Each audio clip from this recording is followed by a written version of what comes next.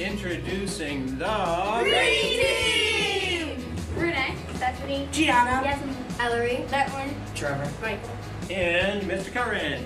We're a group of students at Kingston Intermediate School. On Fridays during our break time, we go around to the teachers' rooms and dumping their recycling into a big bin we have outside. On Fridays in the afternoon, we use our free time or recess to help the school, staff, custodians, and our environment by recycling papers and plastics. All right, that was creative and enthusiastic. We want to say good morning to the kids with the green thumbs there at Kingston Intermediate School. Keep up the great work.